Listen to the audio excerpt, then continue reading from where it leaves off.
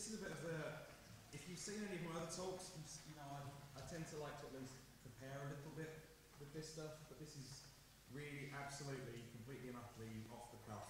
So I apologise in advance. Basically, I think this technology is really awesome, and I think that people who write web apps should be, especially self-hosted stuff.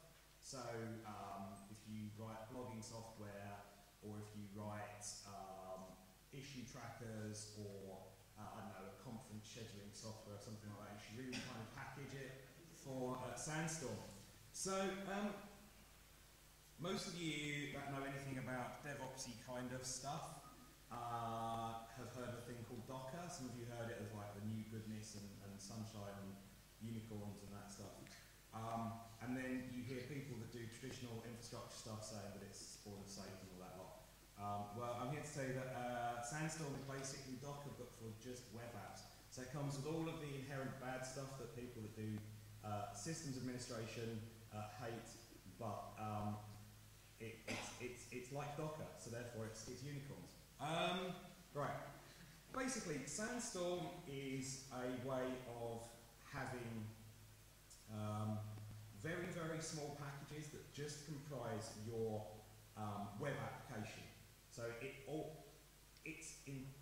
with Docker, you are supposed to just kind of run individual applications or individual threads or small processes, lots of small processes in lots of containers, and the containers all join together.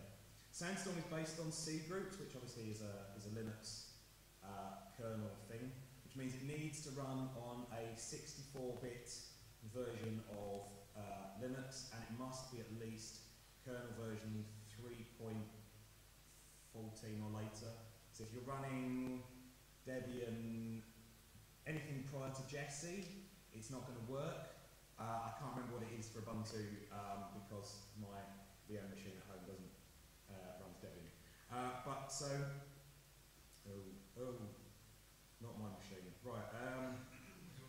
No, it's fine. Sandstorm basically has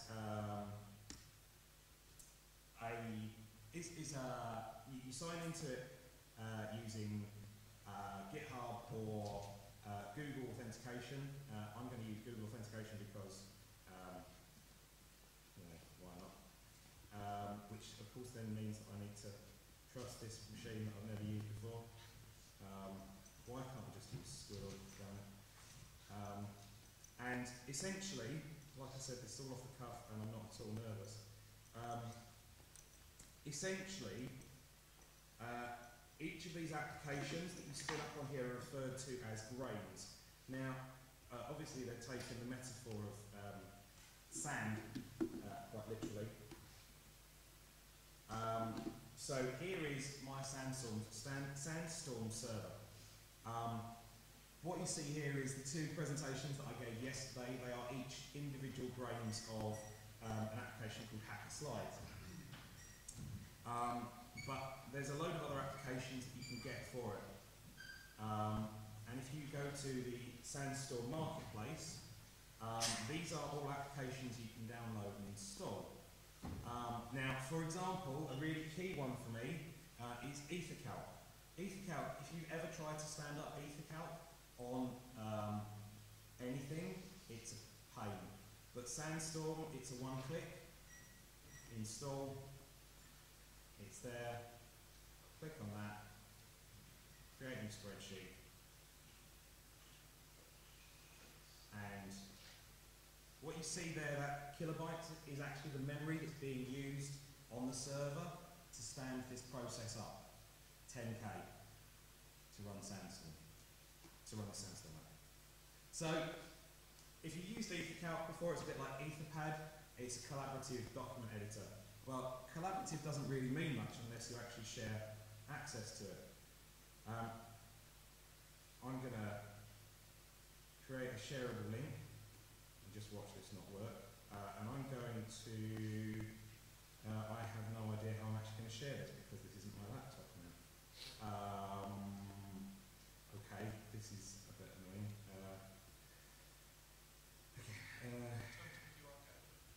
Sorry? that is a good idea. A QR code generator. Why don't they just include this in Sandstorm? That's a bug to submit.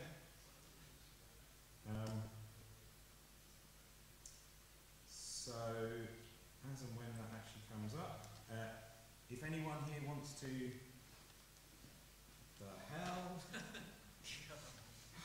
my God, this is going horrifically wrong. You'll have to trust me on this. Tiny URL, that's another good idea. tinyurl.com. Enter a long URL. Oggcamp. Right, so if anyone wants to go to tinyurl.com/oggcampsand, you will get to my untitled Oggcamp spreadsheet, which I can rename to be Oggcamp Sandstorm Demo. Now, the nice thing about Sandstorm, I just realised this isn't, is this going out on the stream and I should be using the other microphone, or is it fine as it is? Okay, sorry about that. Hey, I can hear myself again. Right, so the nice thing about this, I see people clicking around, awesome. Hello, random people typing stuff on my machine at home. So the awesome thing about this is that effectively it's like Docker in that I can blow this grain away just by clicking on delete and create a new one in a couple of seconds. I can go back to the grains page and I can set up a new Sandstorm grain. Interestingly, some of the other apps you can get for Sandstorm, Etherpad, Hacker CMS, Gogs, which is a Git like GitHub repo. So you can basically stand up a GitHub project, a GitHub-like project inside Sandstorm and share it all over HTTP. Something slightly weird about Sandstorm is that they abstract everything away from the I/O. So all of your I/O stuff comes through a layer called Captain Proto, which is loosely derived from a Google protocol called protobuf.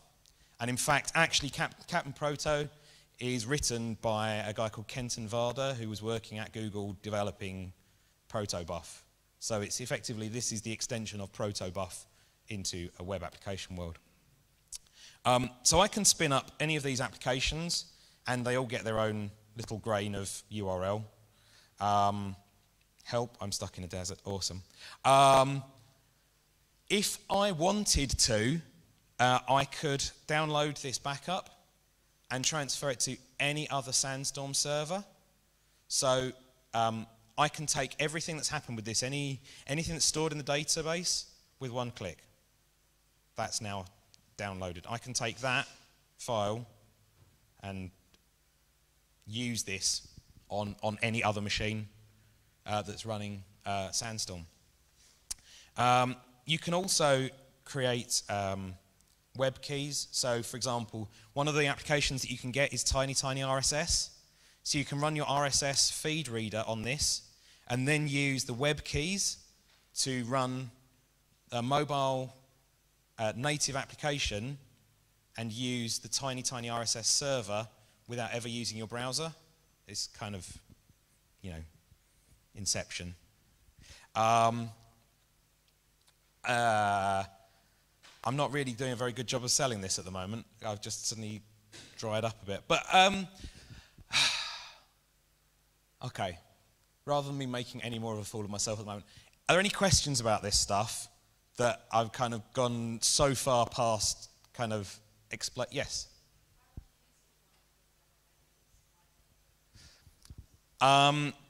So the nice thing about this over Docker, for me, is that for me to start something up in Docker, I have to have shell access. So on my restrictive work network, or when I go to a cafe or something that only lets HTTPS out, I can run this and just say, oh, I need to spin up a Etherpad. And I'll spin up an Etherpad and share it with the people I'm working with. And when we're done, destroy it. And I don't need shell access for that at all. So it basically, at home, my VM server at home, I use PHP VirtualBox to stand stuff up and tear it down again, because then I don't need shell access. I don't need to RDP or VNC or X forward or anything to that machine to start something up or run it. And again, I get the same with this. It's all native to the browser. You never have to go down to a command line. Yes? As a freak known as a Debian user rather than a sysadmin type person, how easy is this to set up? So there's currently a conversation going on the Sandstorm dev mailing list about whether they should actually do this as a package. Essentially, when you stand Sandstorm up, stand it up, you basically, so the new sort of way of doing installations seems to be curl URL pipe bash, and you kind of watch sysadmins sort of quiver. The nice thing about Sandstorm, he says, sandstorm.io, is if we go to the self-host on Linux thing, it says you can do curl bash blah blah blah blah, and then it says for people as paranoid as we are, see the docs, and you click on that and it says you can do this. Every Sandstorm instance, every release that they make, they sign it with, they basically sign the four or five of the developers will sign the package before they ship it.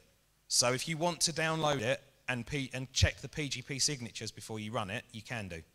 Now, part of the reason why they're going through a conversation about it at the moment is that essentially Sandstorm runs as its own binary and it self-updates itself. So again, you never need to manage the application. So when they were talking on the privacy thing yesterday about no Debian user should, nobody should be their own sysadmin, I really like Sandstorm for this because it manages itself for you. You just need to make sure the OS keeps running.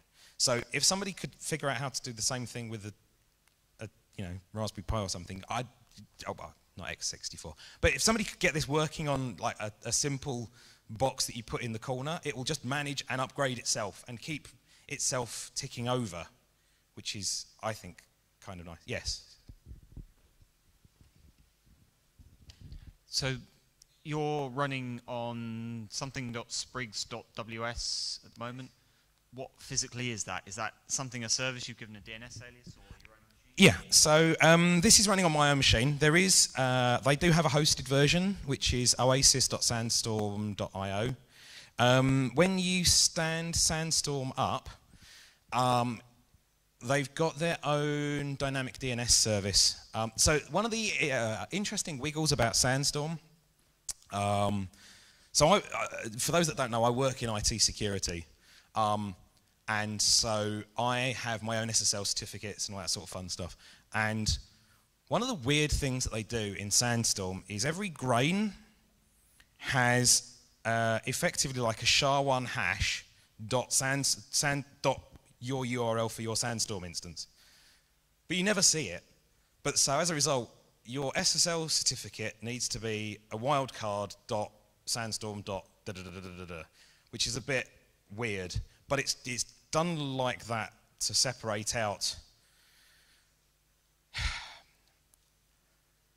every user, well, every application has a user that I'm not explaining this very well. Right, you stand up an application. I am a user on that application. If I share that application with a random person in the audience, they get a different URL that they go to.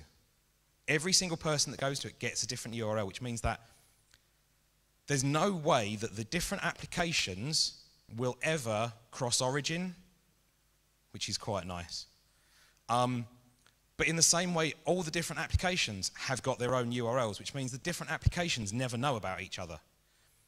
So then there's some, I'm going to refer to it as witchcraft in the back end, that means that you can say in a feature of Sandstorm called Powerbox, where you should be able to say this application can export images, for example, and this application can receive images. So you can link files together between them going through the Sandstorm layer, which means that all the applications are completely segregated. Now, the reason why I went down that really weird tangent there is because Sandstorm guys understand this is a problem. So when you when you do this, either Spawn of the Devil pipe to bash thing, or more paranoid version of Spawn of the Devil pipe to bash thing, one of the installation steps it says is, what URL do you want to use on our sandcats.io domain? And the reason why they do that is because they understand that, you know, people have dynamic DNS, etc., etc., etc., and the Sandstorm application will keep pinging sandcats.io to say, my IP address is this now. But it also, they've got an arrangement with a certificate authority, and they will generate wildcard SSL certs for yourname.sandcats.io for you in the application in the same way that Let's Encrypt does, loosely, as far as I can tell, without really looking into the protocol. But so as a result, they are handling all the SSL encryption if you want to use a sandcats.io domain, but because I own Spriggs.gs and it's awesome, because that's my name, just in case you hadn't guessed, I wanted to do it the really complicated way, and I've got my own certificates and did that stuff. Right, so going back to the question about standing up Sandstorm, because I'm quite aware of the fact I'm doing a Ronnie Barker at the moment. Like, I'm surprised I'm not laughing at my own jokes yet. To stand up Sandstorm, you pipe to bash, etc., and it goes, okay, are you upgrading or installing? Installing. What username do you want to use? Or type none for none, none. What URL have you got? Sandstorm.sprig.gs. Right, done. Click on this link to create your admin account. And you click on that link and it says, which authentication system do you want? Google, GitHub, or we'll send you an email for every login. GitHub. Follow this instruction to create a GitHub application. Click here, type this, copy this, paste this. Tell me when you've done it. Okay. What did you get back of these two strings? Save. Click on login. It's logged in. Install an application. Takes you to the application install page. Done. It's really, really, really, really, really stupidly straightforward, as long as you understand the basic caveats around you're hosting some really weird URLs. So don't ever expect to go through your own Nginx or stuff unless you're prepared to mangle it yourself. Any other questions? Gentleman back there, and then I'll come to you afterwards. How much can you tell us about the process of adding new applications? Actually writing applications. Okay, so they've made it quite straightforward. If you do any development of web applications using Vagrant, effectively you have a Vagrant file called Sandstorm, Vagrant SPK, because their package files are called SPK files, which apparently conflicts with something else. But anyway, Vagrant SPK, you stand up the Vagrant SPK, it says put your files in here, run any post install scripts, and then run the finalize script. Now, actually, I haven't done this yet. I have been approached by them to put some of the very badly coded applications that I've written into Sandstorm, to which my response was to laugh and then say, you don't want my applications in Sandstorm, thank you very much, because I write rubbish code. Cue much laughing about Campfire Manager. But yes, if I wrote an application that was actually any good, I would be putting it into Sandstorm. It just... For anything self-hosted, it seems like the right way to be going because of how simple it is. I wish they could make this so it would run on a Raspberry Pi, so that you could take a Raspberry Pi card and on Software Freedom Day go out and say, have you got a Raspberry Pi? If not, go and buy one for 30 quid, and this will run your blogging software for you. It'll ask you some questions when you turn it on. Okay, so does that answer your question? I would strongly recommend, if you do write web applications, you're interested in doing this, go to the Vagrant developers list, the Sandstorm developers list. It's on sandstorm.io. I know you've got a question of IO. Has that answered your question? Awesome. This gentleman down here, do you want me to? Okay. It's more of a comment than a question. Even if you haven't got a Raspberry Pi and you want to get a server, at the moment, and frequently HP do like cashback offers, so you can get a server for 100 quid for home hosting. It's well worth doing it. I just got one and it's shiny. Awesome. So he's on commission. I'd get your referral code from him. And if not, I have an Amazon. No, okay. Right. So yeah, I just generally think Sandstorm's awesome, and I want to tell people about it. So, right. Any other questions? Yes. I've just been getting to grips with Docker recently. Mhm. Docker has its own set of best practices dealing with the state. I was just wondering, does this have best practices for dealing with that? Like, for example, if a blogging platform requires a MySQL database, does the MySQL Yes. database come inside there? They recommend using SQLite, but there is conversations on the list about running Postgres.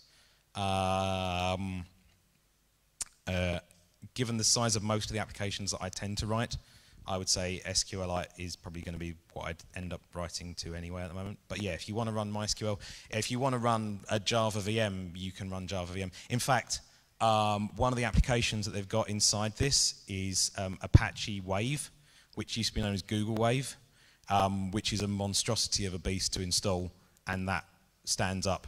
Admittedly, the version that's in the App Store for Google Wave, for Apache Wave doesn't work, and keeps saying everything's shiny, Captain, which is their way of saying it's broken.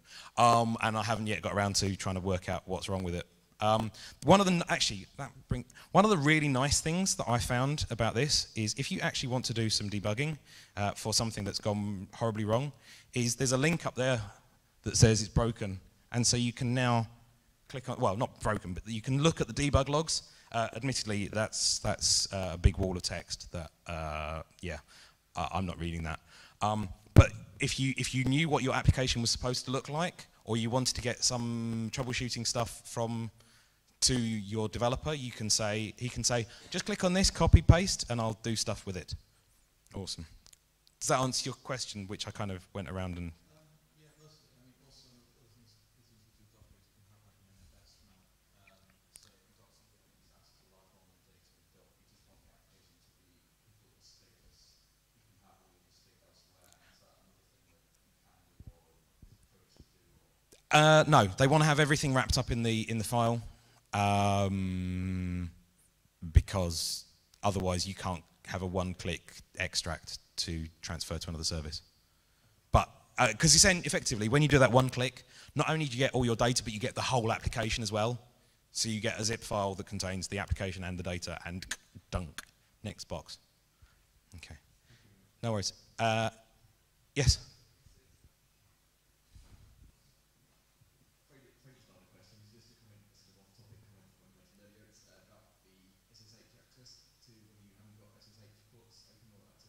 Yeah. There is a tool called something like Fish or Fish. If I really need SSH access, I have workarounds called C9.io. Just wondering if you've come across that. No, but yeah, I use C9.io if I ever need a shell, and I really need a shell in a hurry. But that's not really what C9.io is for. So, any other questions? No, right, okay, so this is Sandstorm. Like I said, if you're a web app developer, use it. It is shiny and awesome. And also, I think it does provide unicorns as a service. Thank you very much.